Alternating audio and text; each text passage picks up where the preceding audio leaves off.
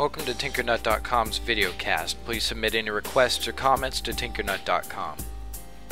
In this video I'm going to go over something that's been requested several times, and that's how to make cool looking video introductions. So just to jump right into it, the first thing that you're going to need is a pretty cool looking background loop or background image. And I get my background loops from hitthebongo.co.uk, and he offers Windows video files that are just texture loops that can loop for as long as you want them to. The only problem is that they are in Windows Media Video format, so if you want it in a more accepted format, you're going to have to use Media Coder to convert it. The next program I've covered before, it's called Wax 2.0, so that's what we're going to be using.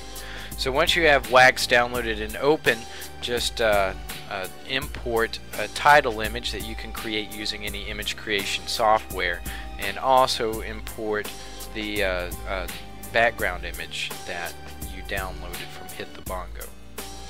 So now just drag the title image down to the timeline and stretch it out for as long as you want to make it. And then just go to Video Plugins and download and drag the Quick 3D plugin to the timeline. And now using that you can adjust the position, or you can adjust the scale or the size of your title image. I'm actually going to shrink mine down to about 75%. And the next thing that you can drag to the timeline is the Pixel Stretch plugin. And this just kind of stretches out the pixels to give it kind of a warped look. So I'm going to check the box that says both sides, and under force I'm going to change that to linear, and that's going to stretch it out across the entire screen. So now I'm going to drag the timeline out a little bit, and I'm going to shrink the force down to about 50%. Then I'm going to drag the timeline out a little bit more and shrink it all the way down to 0 until it looks normal. So this is what it's going to look like, is it kind of goes from stretched out to normal. Now just drag your video background to the timeline, and since it's not really long enough, I'm dragging two, just kind of linking them together. And since it's a loop, it's going to be seamless. So once you have that, go back to the video plugins again and drag a Quick 3D plugin to both of these. And what we're going to use the Quick 3D plugin for here is we're going to go down to the crop top and crop bottom, and we're going to crop it down to about 20%, and this gives it kind of a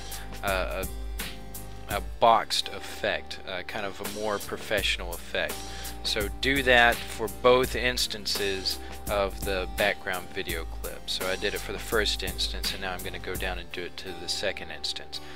And also, if you want, you can change both of those to linear as well and kind of make it fade away. So that's another thing that you can do if you want to.